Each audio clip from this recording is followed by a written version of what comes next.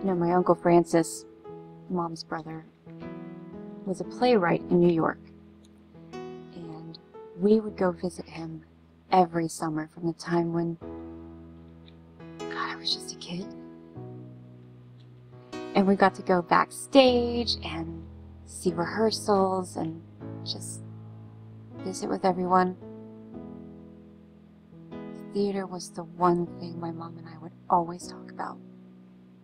And I always knew this is what I would do. I didn't even know what a plan B was. Before my mom passed away last year, she made me promise to never give up on my dream of becoming an actress. And at the time, it was completely unimaginable. I didn't know what she was so worried about.